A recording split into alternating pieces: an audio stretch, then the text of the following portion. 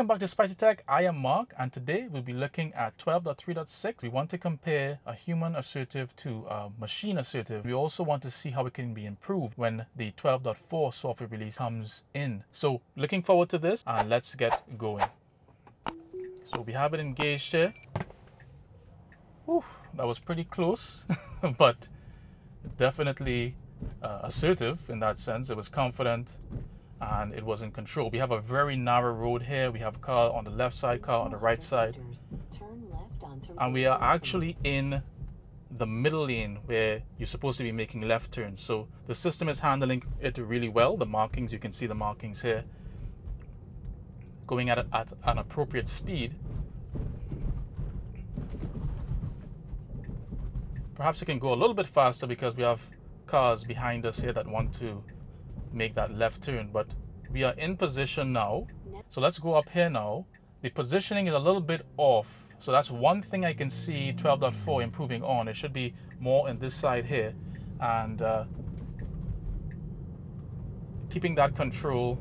Now it wants to go on the right side, but then we have the lane closing off, so it has to get back onto the left side here. So it quickly adjusted itself there, but that could have confused cars behind, vehicles behind.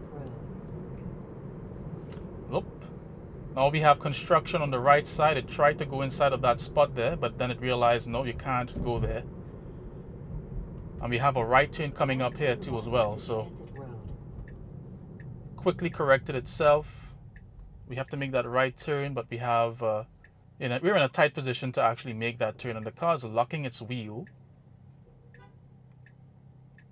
I'm gonna have to give it some joules because we're getting honked at the back, so definitely not human.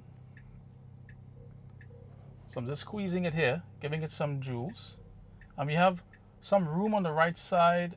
On the left side, we have some room. We can go now.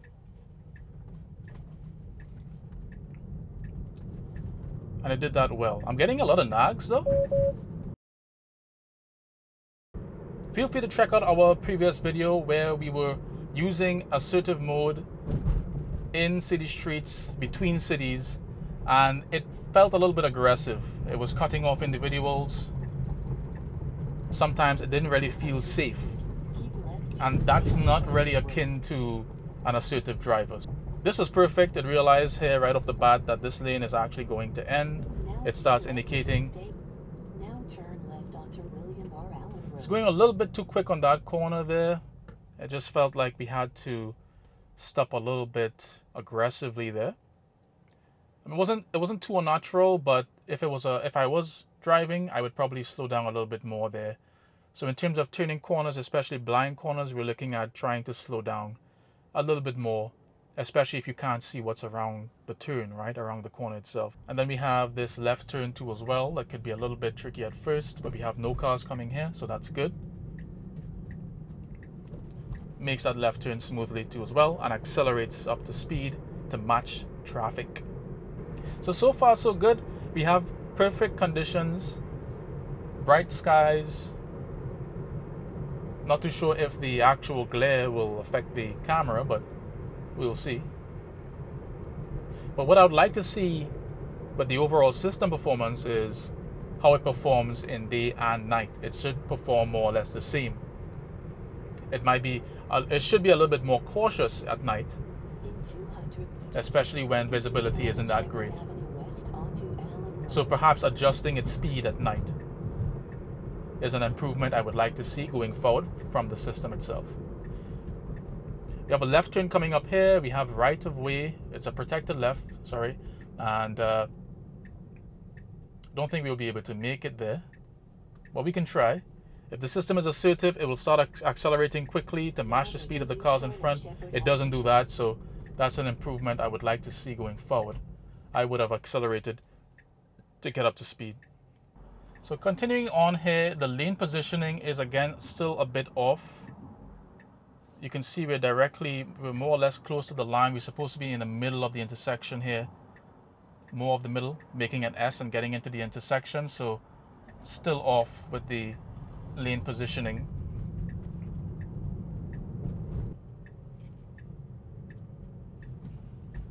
Okay, goes here, that's fine, that's good.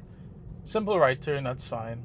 No issues there. Turn left onto St. Regis Crescent. Immediate left turn here. We have a car coming, but we have a lot of space and room to make that maneuver. That was good.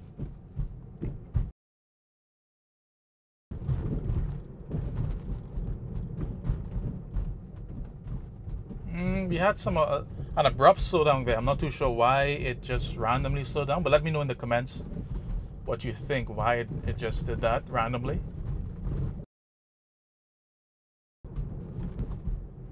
Slowing down a little bit here.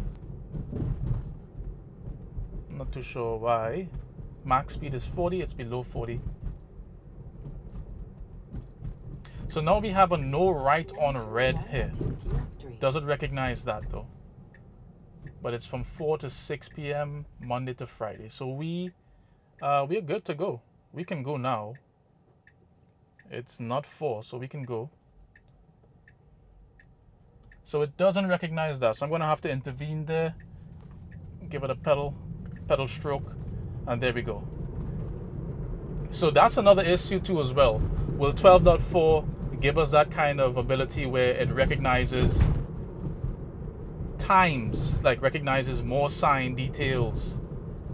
The intricacies of that is very difficult and complex, because I read the sign, no right turns Mondays to Fridays from 4 to 6 p.m. But will the system eventually recognize that?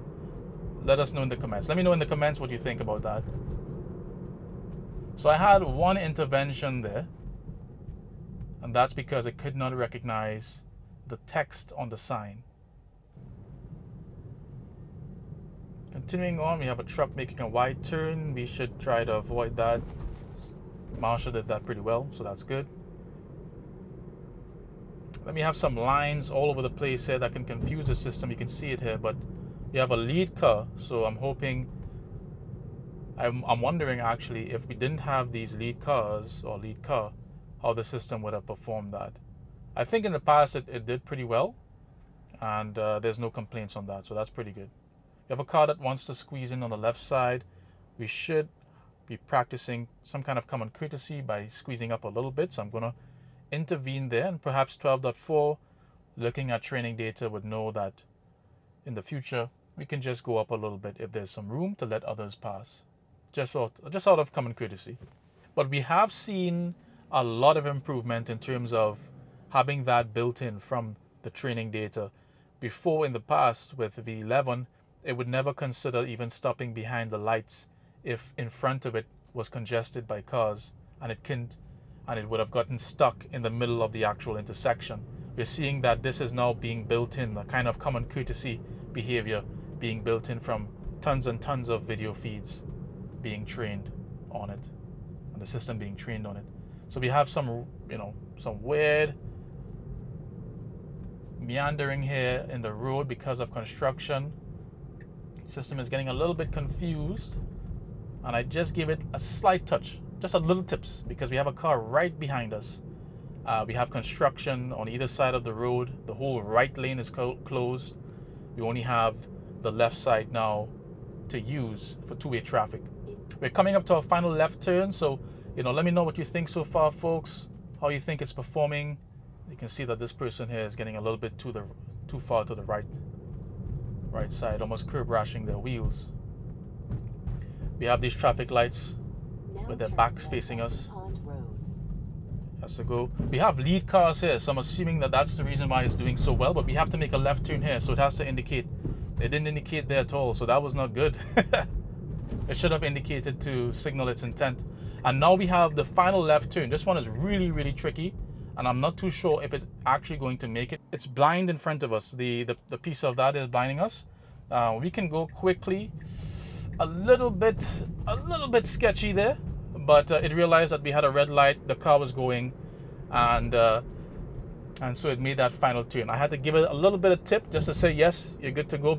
This overall system update is definitely going in the right direction. Of course, we saw that there are some things that 12.4 needs to improve on, which is the common courtesy, the lane positioning when making left turns. It needs to go more in the middle, in the box itself, and not align itself with those cars making the left turn. It tends to get them pretty annoyed. Sometimes I believe I got honked once because we were blocking them from actually making the left turn. They can see if a car was oncoming or not because we were in front of them blocking them. So there's that. So lane positionings. The hesitancy is pretty good. It doesn't hesitate as much. It is confident. I only had to tap it twice for it just to confirm to make the maneuver. And overall, it seems pretty good. But we do have, again, when it comes to construction, it is a little bit of a challenge, but it has improved substantially. I hope you folks like this drive. If you enjoyed it, don't forget to like, subscribe, click that notification bell. And of course, if you want to get yourself one of these diffusers, very sleek, and it lasts a really long time, check out the link below. It's Daily Lab car diffuser, and we have our discount code SPICY. Use that and you get 15% off. Thank you, and see you in the next one. Bye.